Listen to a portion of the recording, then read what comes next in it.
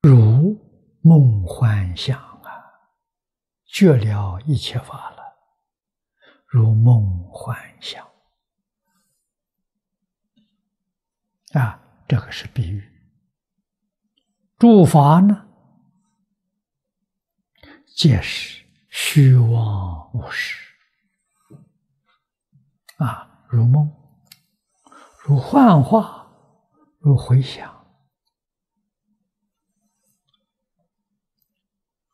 底下个卦符，空实回应啊，古人的比喻比这个好。古人讲空谷回应，山谷。我们在山谷里面长啸一声，它就有回音啊，叫空谷回音啊。那么这三种比喻都是比喻，它不是实在的啊。而佛在比喻里头用梦讲的最多，如梦啊，人生如梦，六道轮回如梦，十法界如梦，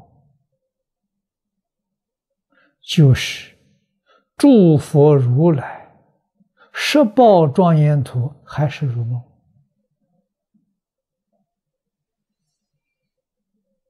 只有一个真实，常寂光是真实的，常寂光里头什么都没有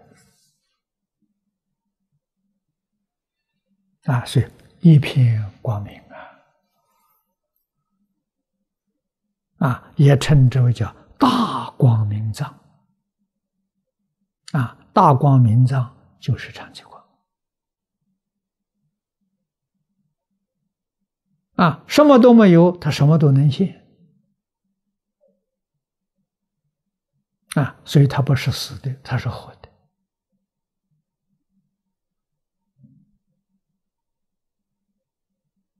啊，什么都能现，所现的万事万物，它有能力圆到所现，它圆不到能现。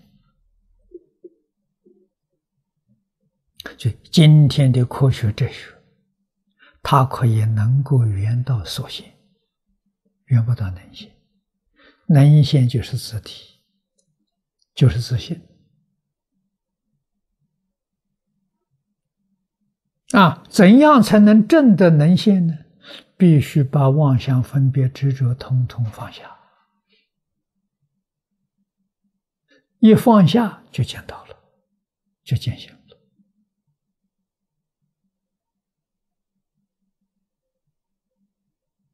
啊。凡夫见性难不难？不难，肯放下，现在就见到。什么时候放下，什么时候见到。所以你要问我什么时候才能成佛，不要问别人，问自己，自己什么时候肯放下，什么时候就成佛。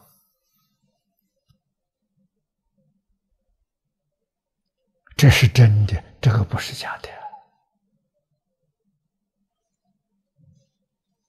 问别人，别人叫你现在放下，你不肯放下，你有什么用处啊？这个事情得问自己啊。如梦，下面呢都是陪衬的话啊，幻、化，这也是假的。像变魔术，这是一种幻化的手段。现在科学技术的幻化那就太多了啊，也很复杂啊，都不是真的啊。如回想啊，似有理无，实在讲似也不是真的啊，只是一刹那之间好像是有，过去之后了无痕迹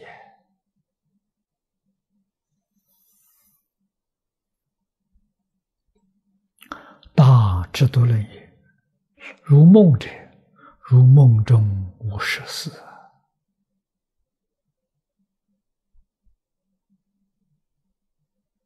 谓之为实。梦是假的，在梦中啊，但是你没有醒过来，你以为是真的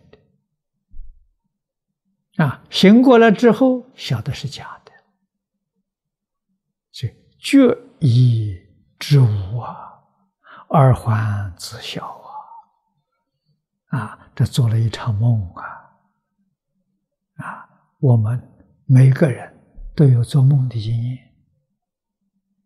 所以佛用这个比喻非常亲切